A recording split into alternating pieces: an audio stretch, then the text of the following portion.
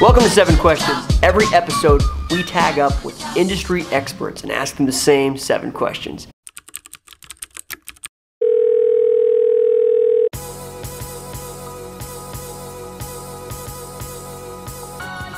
Today's guest is an incredible education innovator and TED Talk speaker from Austin, Texas. There, he works at a hybrid school and tech startup, completely reshaping the way that we think about education. He's at the forefront of finding new ways to integrate technologies like virtual reality, app development, and blockchain into the classroom.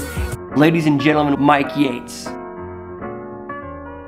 Mike, welcome to the show. How's it going, man? Hey. What's up, man? I'm good. How are you? Do you have any messages for anybody that's thinking of moving to Austin? I do. Don't come here.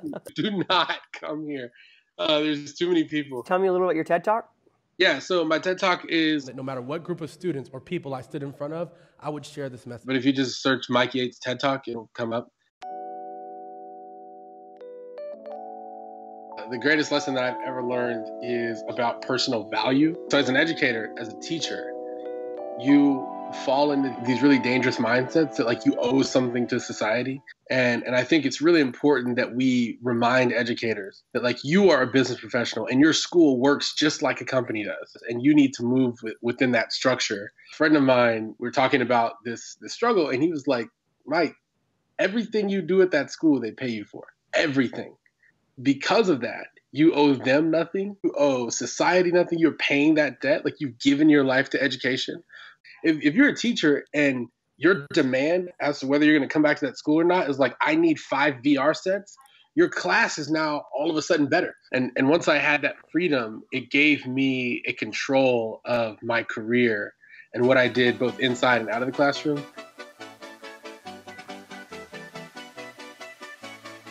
Right now I'm learning the power of leveraging online communities. On LinkedIn, there's a guy, his name's Tim Salau. I have been consuming Tim's content because he's a master community builder.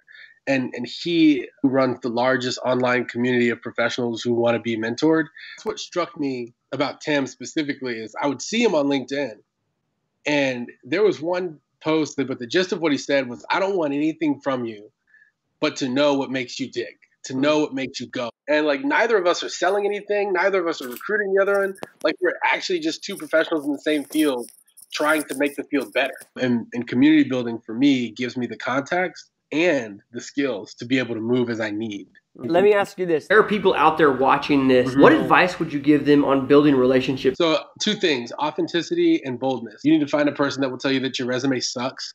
Like you need a person who's going to be honest with you. The second thing is boldness. If you work with somebody and you're like, man, that person is trailblazing, it does not hurt you to send that person a message and be like, hey, let's connect.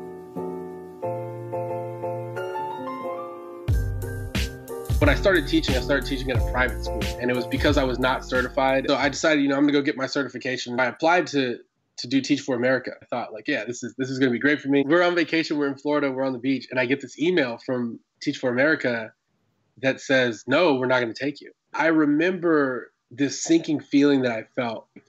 My dream is gone. And then I realized Teach for America is not the only teaching fellowship in America. So I started researching other teaching fellowships. And the next one I applied to, I got into.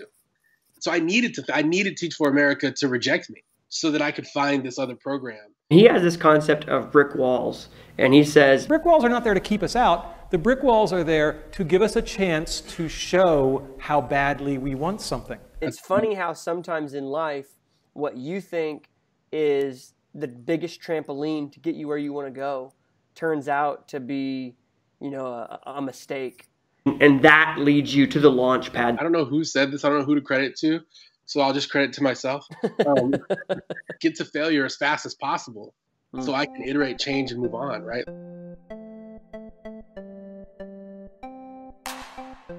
Obviously, I think Tim from Mentors and Mentees, he's master community builder, somebody that I don't know well.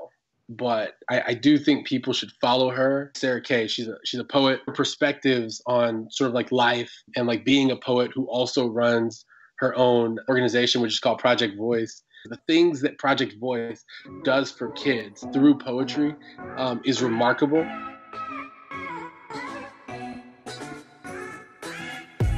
So Good They Can't Ignore You by Cal Newport. And one of the main things it does, it sort of realigns your focus on what you personally are doing for the company that you work for. It's easy to get caught up in like where you're not and what you're not doing, but you should focus on what you personally can do to advance the mission of the company, not like how you can move up in the ranks. Because by focusing on advancing the mission of the company, you become more valuable and you learn more. Deep Work is another one of his books.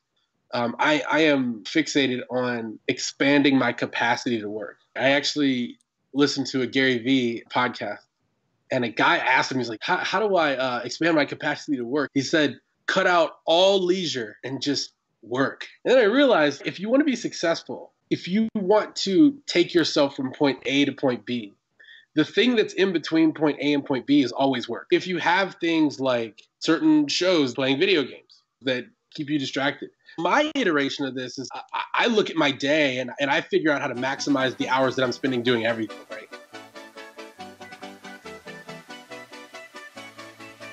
I took a personal inventory of like what's really important to me and what are my goals? Like where do I really want to be? And I think it's become popular in schools and even amongst like professional mixers for people to say things like, where do you want to be in 5 years? But they never ask you like, what's the price? Coolest pieces of advice I ever heard actually came from Dave Chappelle, where he said that before he went into stand-up when he's 14, his dad told him, name your price. And if you ever have to pay more than the price that you named, get out of it. And I took that and applied it in several different ways to my life. Doing this personal audit, I asked myself the question, what's your price and what are you willing to give up or to do so that you can make this happen?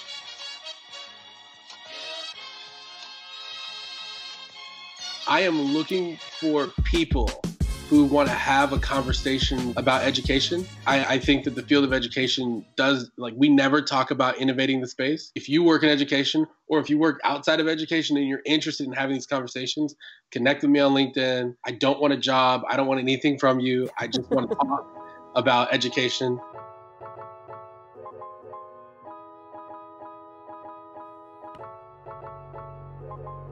That's all the time we've got for today, folks. I'd be remiss if I didn't at least share this story. When John Maxwell first taught me these 7 questions, he told me the questions are important.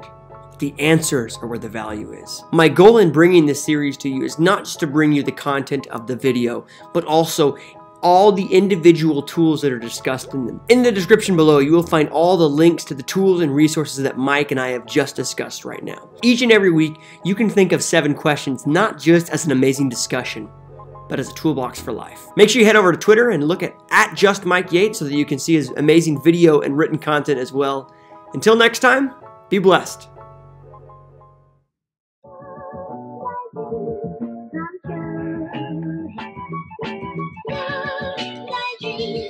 Come true.